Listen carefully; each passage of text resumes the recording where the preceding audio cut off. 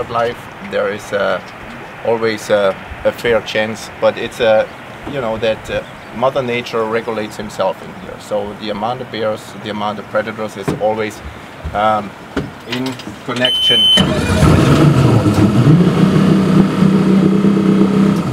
And I always get the question, how many bears live in here? I have no clue. I mean, it's got to be fair for them to live in here. I know, especially when the salmon are coming up those streams, the side streams of the Skeena River, there has been a higher density, and you can see them quite often on the riverbanks or walking on the islands.